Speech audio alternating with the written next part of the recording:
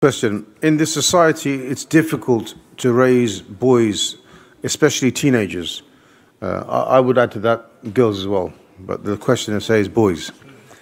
How can we support them without compromising our religion? The Shaykh, he began by mentioning the ayah in which Allah Azza wa Jal says, the translation of which is, save yourselves and your family from a fire whose fuel is men and stones.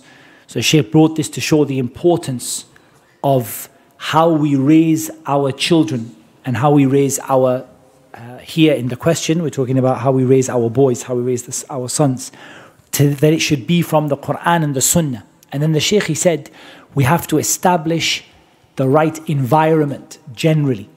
So the Shaykh went on to explain by what he means by the right environment. So he said, for example, having an Islamic school that the children go to is part of the right environment. Having good friends and companions that they play with together is part of having a good environment. And the Shaykh mentioned a famous proverb that the one who doesn't have something can't give it. So if the parents in the first place are not people, or are people who are weak, who are not practicing properly, they're not going to be able to give their children the ability, or to instill in their children the ability to practice their religion properly.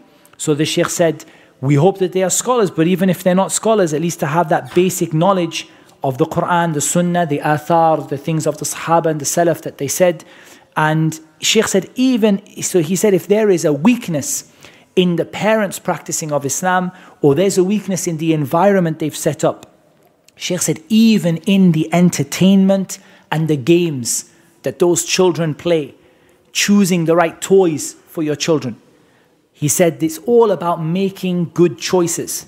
And the Shaykh even mentioned choosing the times in which you allow them to do certain things, like the times in which you allow them to play. So the Shaykh said it's about husn al-ikhtiyar, it's about making good choices for your children.